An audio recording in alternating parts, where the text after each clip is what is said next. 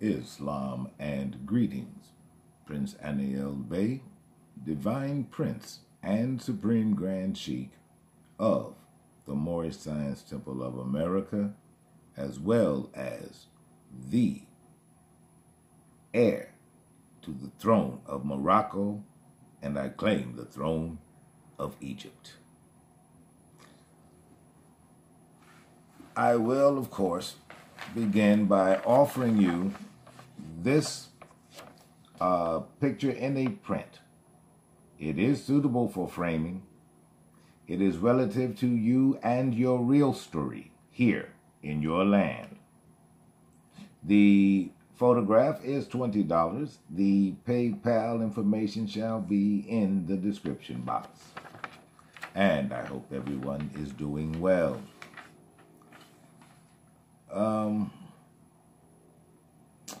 This isn't exactly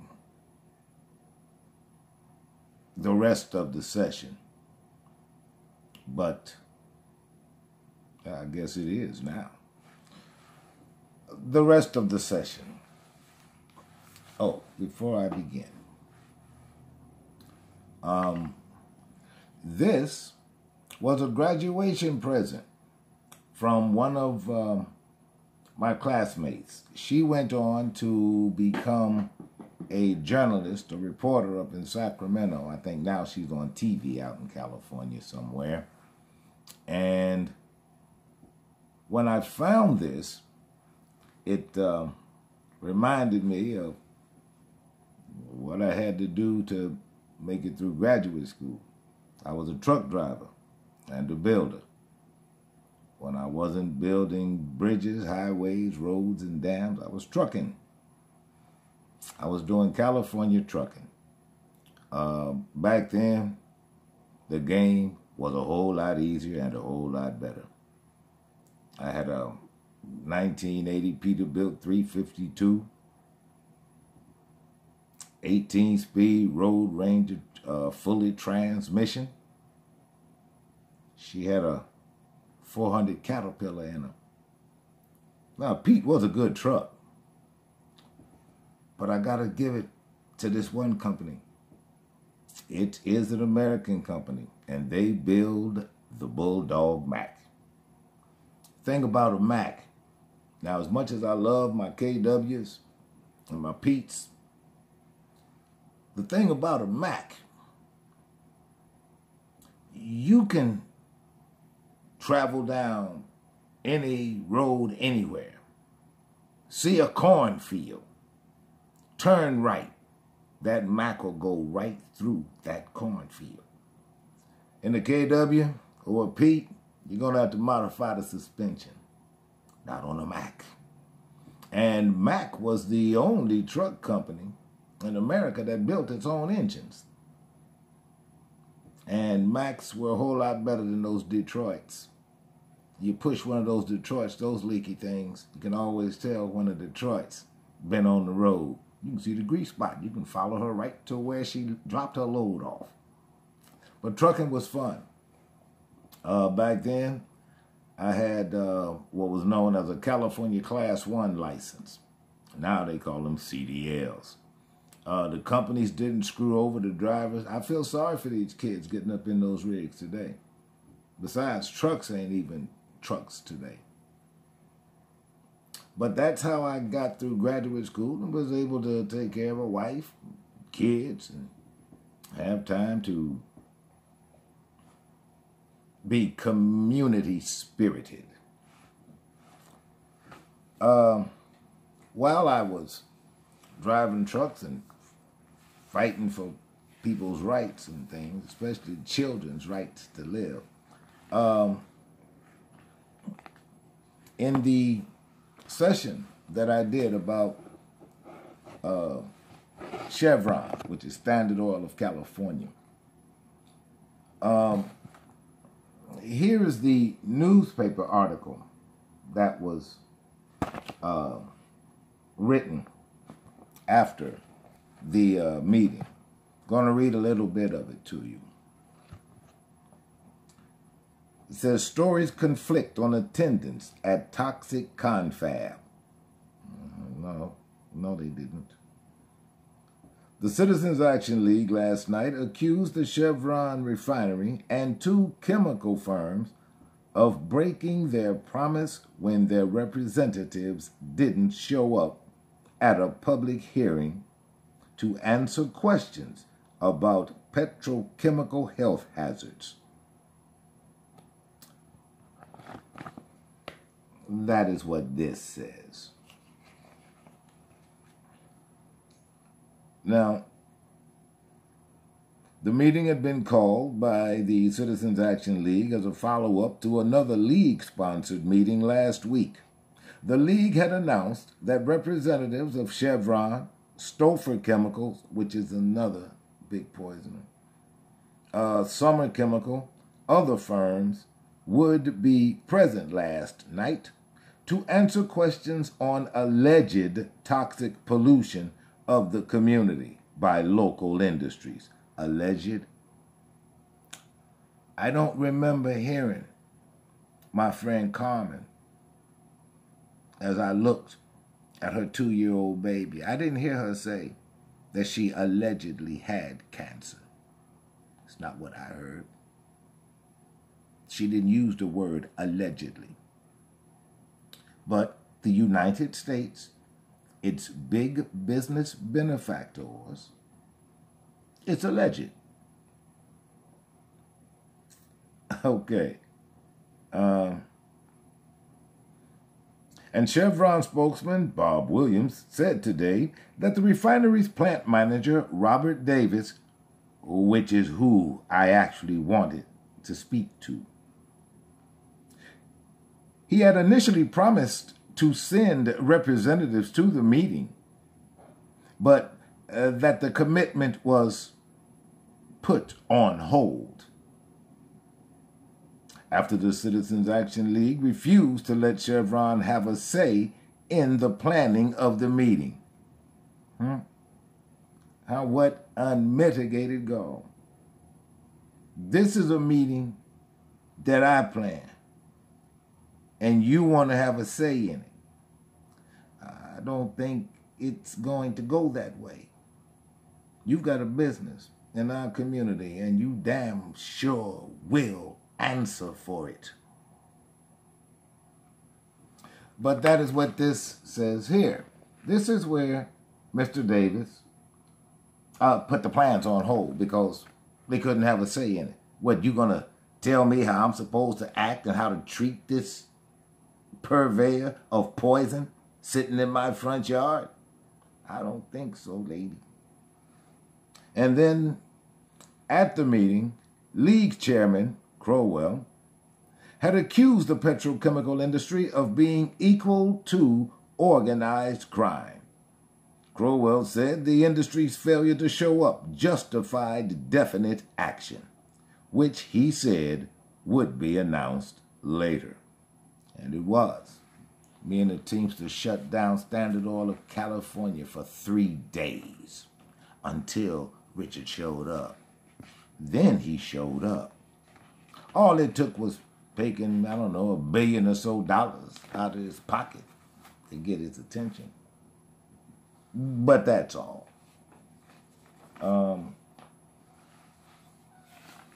Yes. And on the session where I told you about the prophet's trip to Havana during the conference of 28, I had to pull this out of the archives. I had to pull that out of the archives. And I'm going to tell you what it says, which is why I have no illusions about the United States, and neither should you. It is not America. It is against America, and it has always been against America. Just because you hear America in its name, what you need to know is when you see or hear America at the end of the United States, you need to understand that America is separate and apart from the United States. It is the United States of America. and again. That little monosyllabic two-letter word means separate and apart from. I need you to get to learning that. The United States is not America. And if that is what you think, praise Allah, I am here to enhance your scholarship because you are under attack. Now, this is from the conference, 1928, and it's a memorandum from the State Department to this guy Wilson. Now, remember, the conference for Latin American countries is for American states that did not include the United States. It is neither a part of America, nor is it an America. It had no business there. Former Secretary Hughes, this guy Wilson, the entire entourage was there to spy. They were there to spy. They had no business being there because it did not include the United States. That's a company. That's a corporation. What the hell are you doing in the affairs of countries? But let me give you this instead of more of my verbal rapability. To the American delegation at the Pan American Conference. This is to the State Department from Wilson. And they are talking about this brother named Dante Bellegarde. Now, Dante Bellegarde, he was a reporter for a Parisian newspaper. But the United States was still concerned about what this brother was going to tell the world once he left Havana.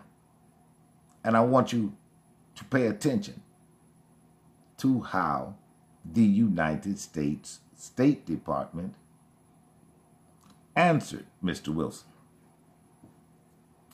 Dante Bellegarde, who will represent at Havana l'Amérique latine and la Journal de Paris, all right, is, from an international point of view, the outstanding Negro of the world.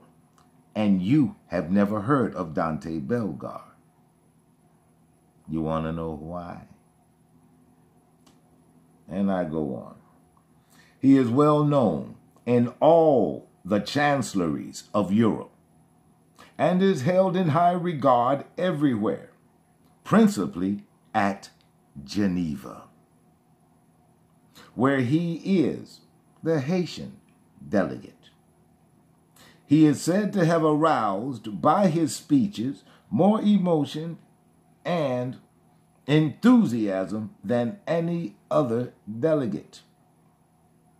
He is said to have aroused by his speeches more emotions and enthusiasm than any other delegate.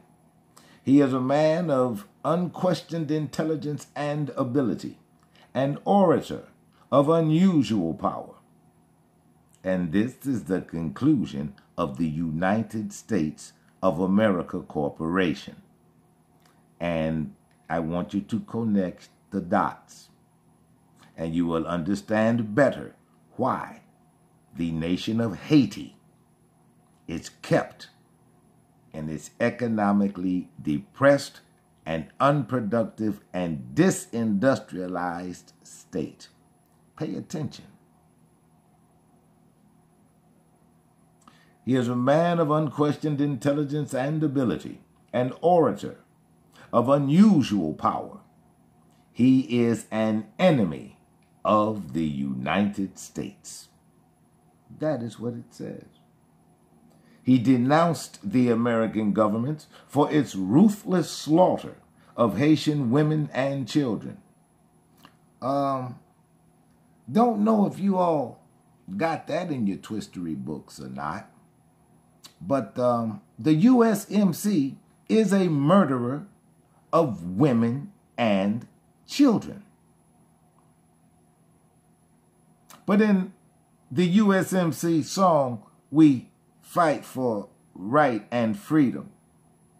And I guess killing women and children helps to keep our honor clean. We are proud to claim the... Anyway, this is what the USMC did. You see. He denounced the American government for its ruthless slaughter of Haitian women and children. It may be said that he has seen the light somewhat. And on his recent visit to Washington, is said to have decidedly impressed, meaning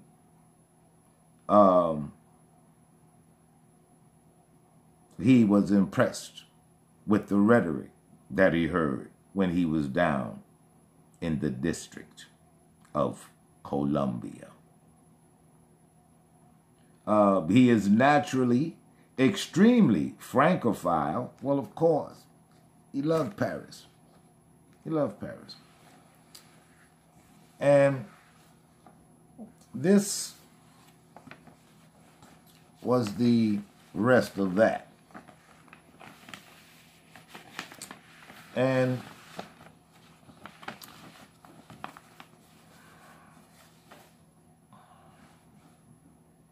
well, while this is the rest of the session, where King Mohammed VI sits over there in Barbara, I am well aware of its history and his history. His father, of course, was Muhammad V. What needs to be understood, especially by the true Moors here in Al-Maraka, what needs to be understood is where in this land, my uncle, Sidi Muhammad Bey, or Ben Abdullah, he actually had his signature on the Constitution for the United States, which not only makes me a blood right heir, but it also makes me the known living heir to one of the high contracting parties to the Constitution for the United States and the Treaty of Peace and Friendship of 1787. So while the United States tries to ignore this fact because it damn sure was not expecting me, all of the plans that it made plans around there being no more Morocco, no descendants of His Imperial Majesty.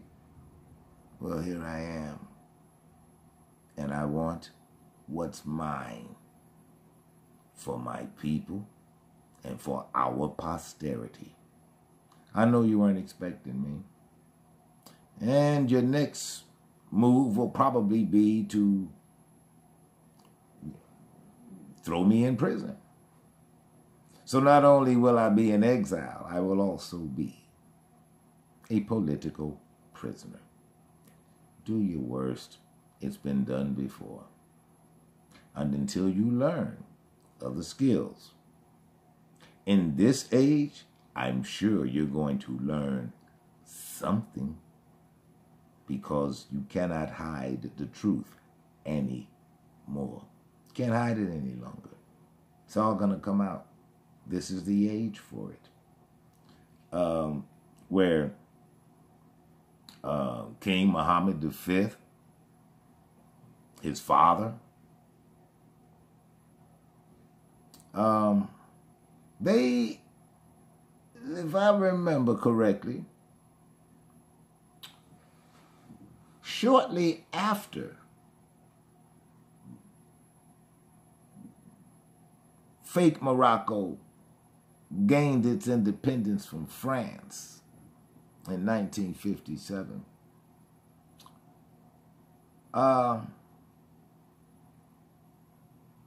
After it did that, you know, it already had a permanent mission at the United Nations. But they were formally inducted into the United Factions. I think it was, November 27th, 1957, November 27th, 1957. Because as soon as the move was made, that is when the original Morocco was officially admitted to the United States. That's when it officially became a state. But now let's take a look at the fake Morocco's origins. You'll hear National Geographic and the Discovery Channel and all of these other Christian-owned outlets and venues. They will take you to that sand pile in Barbara and they will convince you that this is ancient Morocco. I don't know any Muslim city built by Muslims anywhere that has a blue damn city. Why does Morocco have a blue city? Oh, I'll tell you why. But this is something that I want you to see for yourself. And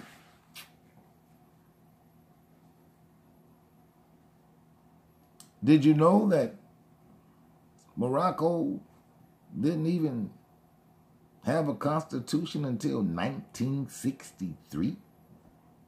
Because you see, in order to be a member of the United Factions, you've got to be a corporation and have corporate laws and bylaws and a constitution. See, that's a corporate instrument. That's a mission statement. That's what a constitution is in corporate parlance. And so Morocco didn't even have a constitution until 1963. And the question that I would ask the present king of Morocco is, if you're so ancient and you've got a seat in the United Nations, why did it take you so long to draft a constitution? If you're ancient Morocco, you didn't draft a constitution until 63. Till 1963. And you see, well, I'm not even going to go there. I'm not even going to go there. Because the world is better off not knowing this. So I'm not even going to go there. But your Constitution wasn't even ratified and made up till 1963. And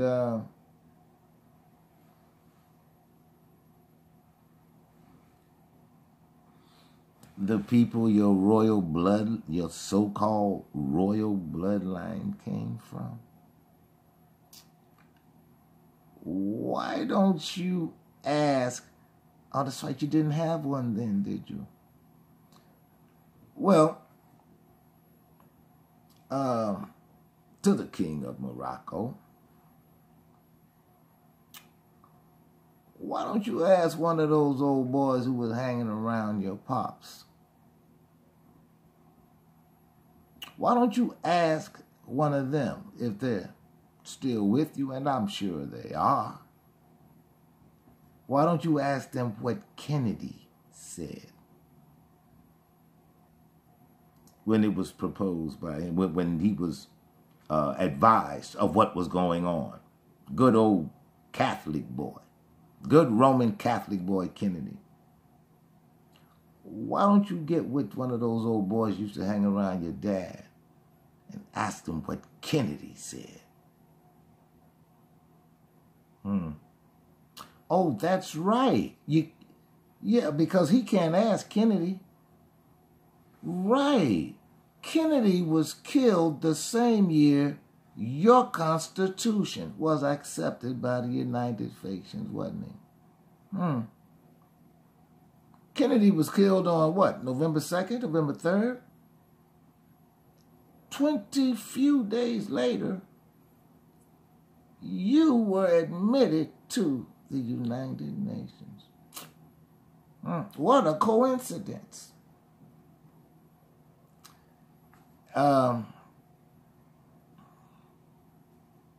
And that's the rest of the session for that second invitation to the King of Morocco to meet. So we can discuss bloodlines.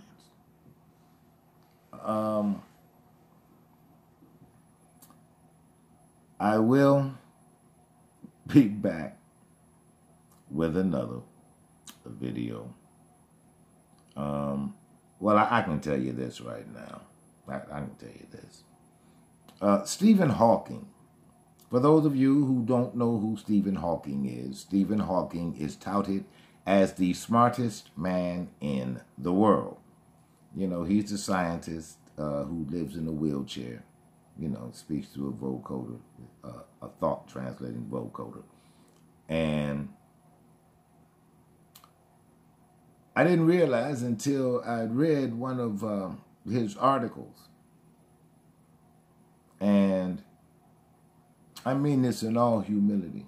Stephen Hawking is an idiot. Stephen Hawking is an idiot. Stephen Hawking, he is talking about we're going to have to leave Earth and and find a new planet to live on. This from the smartest man in the world. The smartest man in the world, Stephen Hawking, said this. And one of the priorities was the geological makeup of this new planet. And his priority was, it's going to have rocks. This is Stephen Hawking saying this. And he's supposed to be the smartest man on the planet. And that's because he believes Earth is a planet. For him to be the smartest man in the world, I'm sure he's seen a circle. And if he took a toy airplane and tried to land it on a circle, this should prove to everybody that Earth is not round. Because a round object does not flatten out for the convenience of a jet coming in for a landing. Something round does not flatten out for the jet's convenience. Earth is not round. Oh, one more thing. I want you to get a glimpse of your future. I want you to get a glimpse of your future. This attack that you are under, that I continue to tell you about and warn you about, you will find one phase of this attack. It has happened over in England. Now, the channel is called Rebel News, which of course is one of those internet news outlets where you just get the straight dope because, you know, they're not just talking heads and they have no incentive to lie to you. It's called Rebel News. And the video that I want you to watch is titled Posh Climate Activists Pick Wrong Working Class Train to Block. That's the name of it. Posh climate activists pick wrong working class train to block. I'm not going to tell you about it until another video, because I want you to see this. And what I want you to understand what it is you are looking at. What you are looking at are agent provocateurs. That is what you are looking at. And they are supposed to be climate freaks. And global warming is going to be among the next videos that I do, because there's just so much you need to understand. And so these agent provocateurs, mind you, there's a cop on every corner in London and down in every subway station, every underground station. I want you to notice the absence of cops when these agent provocateurs begin getting handled by the people. And you listen to their ridiculous words. While they're holding up these people from getting to their jobs where they make their daily bread, they're standing on top of the train so the train can't move. And they're telling these people, you are not the target. So why are you ruining their days? I just need for you to understand how silent weapons for silent wars work. When you look at that video, you're going to see some of the elements employed in this thing and how situations are created by the government. You need to watch that video. It's called Posh Climate Activists Pick Wrong Working Class Train to Block. The first thing I want you to notice is the language in the headline of the article. And you think about every word. You consider the source from which it is coming. It is coming from a news outlet. Rebel News got it secondhand. But the talking heads on the network news, that is how they put it. I need you to first pay attention to the words and how the words are used. Because words are used in order to trigger the mind to think in a particular way. And this is done through the fourth degree. Now, when you see that video, I need you to pay attention to these little things that I just pointed out to you. Absence of cops, how the agent provocateurs, pay attention to the crowds, pay attention to the people. Now, they don't know that this was all planned and staged. They don't know this. They're just trying to get to work. And that is the principle, that's one of the principles under which Columbia works here in America. That is how Columbia works. The government creates problems. The citizens are subjected to the problems. They suffer under the problems. And then the people ultimately look to the government to help them. This is how Columbia operates. And remember, Columbia is the attack word for the church to invade Greater Mauritania and the rest of the world. When it unleashed England, France, Spain, and a few others that I will bring to your attention later on in later videos. This is in the secret treaty of Verona. And when the Pope set those marauders and murderers loose on the world, they were told,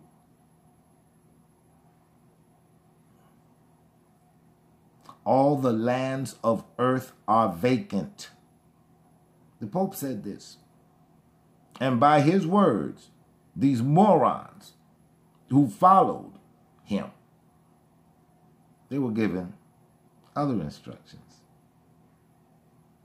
Should you run across a people, if they are not Christian, you can kill them. And that is where the wholesale slaughter of different tribes of Muslims all over the world. That's why they were murdered, because they weren't Christian. If they're not Christian, they're savages. And you kill savages. If you cannot Christianize them, you kill them. That is how Colombia operates. That's how Colombia works. The District of Columbia, Columbia, Maryland, Columbus, Ohio. Why do you think Ohio has so many Columbs in it? Because it was Imperial Morocco. And they want to stamp Colombia all over it. Want to just stamp Colombia all over it. When Napoleon was emperor and the French came, well, France had to plant its flag. France planted its flag in New York Harbor. She is a green, god-awful looking thing. And she is the artist's concept of what Colombia looks like. When you go to the movie, they got a little paint on her. And she got on a blue and white gown. And they'll say Columbia Pictures. Columbia still means Columbia. I don't care what it's attached to. It's still the great experiment. The movie studio out there in Hollywood, yeah, it's Columbia Studios, Columbia Pictures. It is in honor of the church and her marauders and murderers that she sent here. Because there were no Christians here.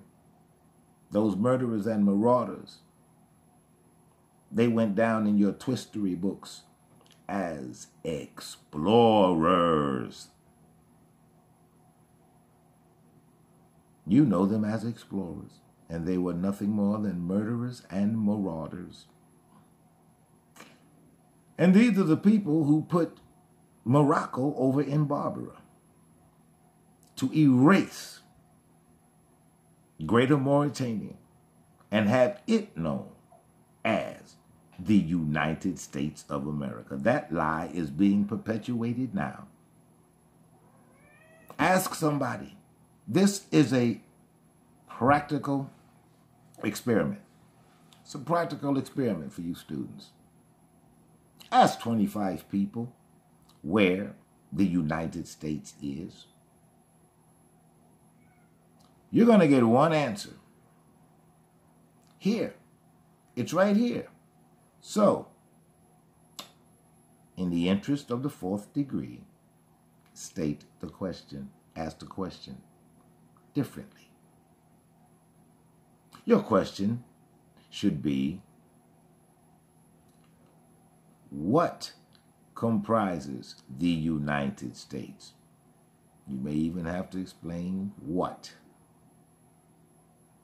Never mind. Rather than do that, just ask them how big the United States is. What you're going to get is, it's the whole country. No, it isn't. No, it isn't. The United States is a corporation, and it is only on the eastern seaboard. It is in what used to be called Libya.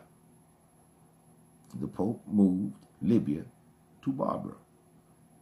But that's Libya, where the district of criminality is. Don't forget to like, share, subscribe, and if you want a print of the greatest crime never investigated, the price is $20, and the PayPal information is in the description box. Peace off.